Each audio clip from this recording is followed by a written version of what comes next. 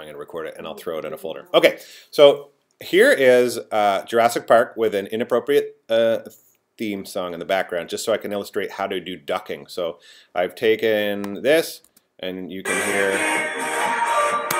Owl City in the background. Doesn't really make sense with Jurassic Park, but I just want to illustrate how to do ducking. So down at the bottom here, this is the Owl City soundtrack.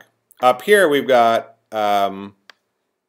Jurassic Park, and there's some talking in here and some sounds, and we want to make sure we can hear them. So we want to duck the main music and then bring it back up when the talking's done. So maybe I'll do it here because it's a little more obvious that there's talking here. So what I'm going to do is I'm going to drop the playhead where I want to start ducking the music. So maybe I'll start ducking it here for the stomping sounds of the dinosaur.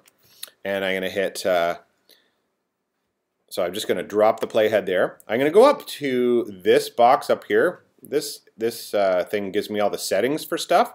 I'm going to click on the audio, and right here is my volume. So I can turn up the whole volume up and down. You can see the waveform. See it when it hits yellow and red? That's when the levels are topping out. Remember I was talking about that before?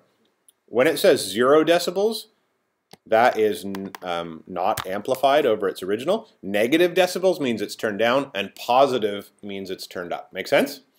What we're going to do is we're going to put some anchors, or what are they called? Keyframes. We're going to add some keyframes here to our audio so that we can turn it down and then back up. So I'm gonna go just before I want to turn it down, and I'm going to add a keyframe, and check it out. There's a little diamond that's going to jump up on my soundtrack. Did you see that happen there? And then I'm going to say, okay, well, I want to turn the music back up here for some reason.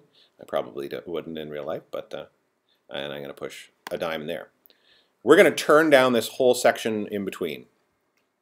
So what I need is another set of keyframes, just a little close to, but not exactly on the originals. I'm just zooming in a touch here because, okay, and then I'll add another one. So I have 4 keyframes. Do you see them there? And then all I need to do is drag this bottom line down, and you can see it lets me independently turn down that part of the music. So let's check it out now. So now it might still be too loud, but let's see. So I'll go here, we'll hear some loud Owl City followed by ducking sound, and then we should be able to better hear whatever it's going on in that part of the movie, but maybe not. Let's find out. Alright, there's our Owl City, and then it should get quiet.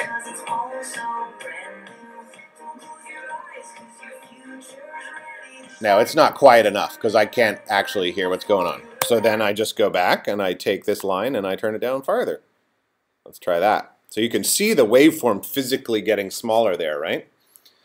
If I wanted to make this volume fade quicker, I just need these 2 diamonds to be closer together. Does that make sense? You can see it creates a slope or an arch or whatever, or a curve, what do you want to call it? And the steeper that curve is there, the more quickly the volume turns down. So let's hear it now.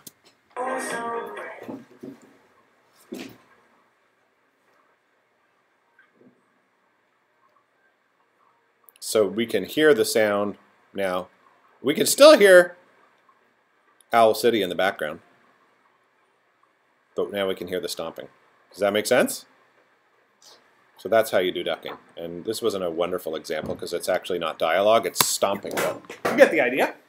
I can get the door. All right.